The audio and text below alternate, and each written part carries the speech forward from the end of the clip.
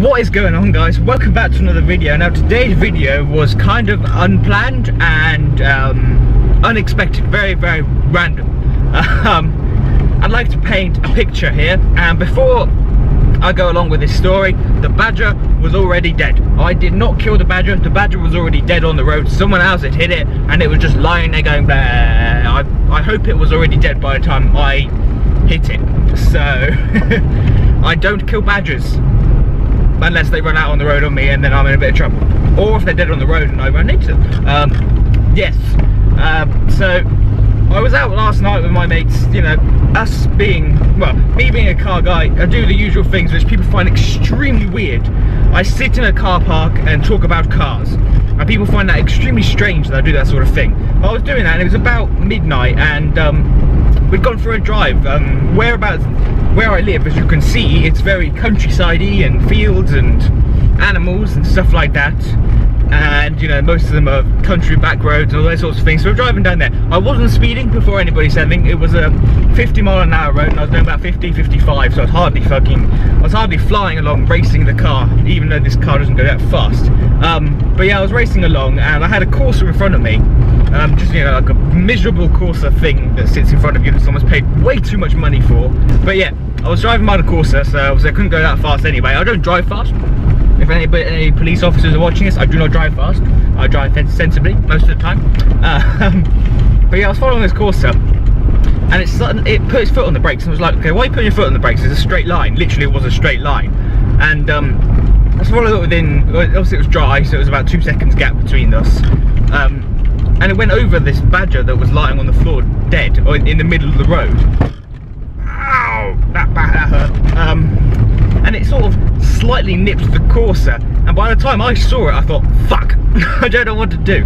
I literally had no time to react to it. Literally, if I try and, ow, I need to stop whacking the bottom of my car, that really hurts. If I tried to react to it, I probably would have ran it over my tyres instead. But yeah, I kind of really didn't have time to react to this badger on the floor. If I try and turn to try and avoid it, because it was right in the middle of the road, and one, it would have gone on the opposite side of the road, which could have caused a crash and probably injured me quite badly if I hit someone else. Luckily there wasn't. But if I try and turn, by the time I would have reacted to it, my tyre would have gone through the badger instead, and it probably would have splattered blood all up the side of my car. I know it's getting very descriptive right now, but that didn't happen. I just kind of went straight over it. Now luckily it didn't do what I was expecting it to do. I thought I'd be dragging a badger along at 50 miles an hour on the road just in front of my bumper. Luckily it did go underneath the car. It did kind of drag underneath the car and it did not sound good. I've got to be honest with you, because badgers are big fucking things. They're like the size of a medium-sized dog. They're big fucking animals. And it kind of got stuck right here, and then it flew out the back, and then yeah, and so obviously I hit this badger. I thought, fuck, it's gonna, you know, ruin the fucking mechanics of my car. So I pulled over, and actually wasn't too bad. Well, I'm in a bit of fucking trouble here because I can't pull over because those bumps are ridiculous. So I'm gonna have to try and be careful about this because I will ruin half my car. But yeah, so I pulled over and mechanically it didn't look too bad. I haven't noticed anything yet, but I don't know whether it's done any damage that will occur in, you know, the next couple of days. So fingers crossed it hasn't done anything mechanically bad to it. It's kind of thing. But the reason for today's video is, one, to explain my lovely story of me whacking a dead badger underneath my car, which was absolutely lovely, and probably one of the most disgusting things I've ever heard, to fly underneath my car.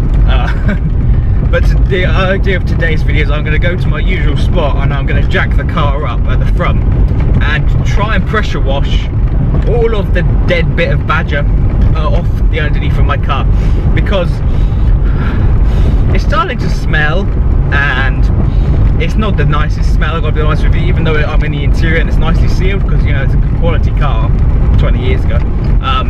I can still smell dead badger. Or dead animal. I don't know specifically what a dead badger smells like. Ow! But I'm starting to get used to it. And my car's scraping a lot more than normal, and I think that might be the cause of the badger. We'll find out. But yeah, so I'm heading over there now. I'm going to jack the car up and hopefully pressure wash off all the dead bits of badger. I know. Part of the low life. Actually, to be fair, it would have affected anybody's car, but It affected my car more because obviously it was 2 inches off the ground. It's the way it happens. But yeah, I'm gonna head over there now, and I will see you guys in a bit.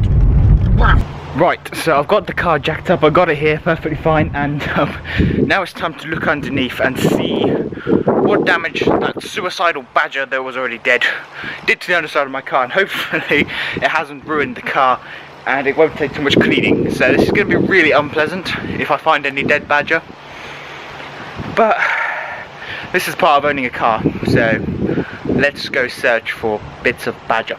I don't know how bad this is going to be. To be honest with you, it doesn't look too bad. There's no real remains of badger. There's a bit of blood, but it's not actually too bad. Oh shit. Well, this is completely off the subject really, but that's what you call part of the low life. Look at the state of that exhaust. Oh Jesus. And my sump's been scraped just a little bit. Oh well. Well, I haven't discovered bits of badger, but I have discovered a massive fucking scrape on the exhaust. But anyway, I'm going to give it a quick clean. I'm going to let the car cool down a little bit because I've just driven it here and it is a bit warm. So I'm going to let it cool down and then spray a bit of it off. And hopefully it won't smell of badger anymore. Right, so I've let the car cool down for about 10 minutes. It's never going to be cool unless I leave it for hours on end. But I haven't got that sort of time, so I've got the pressure washer, where is it? There it is, down there. And I'm going to just give it a quick rinse and spray underneath, and hopefully it'll be de-badgered. And that's something I never thought I would say on any of my videos, that I'm going to de-badger a car.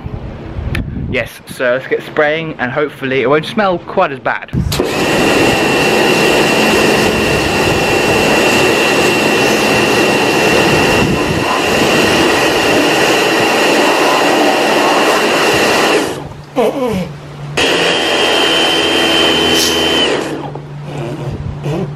Right, so that's literally all I'm going to do. It's about to start raining as well.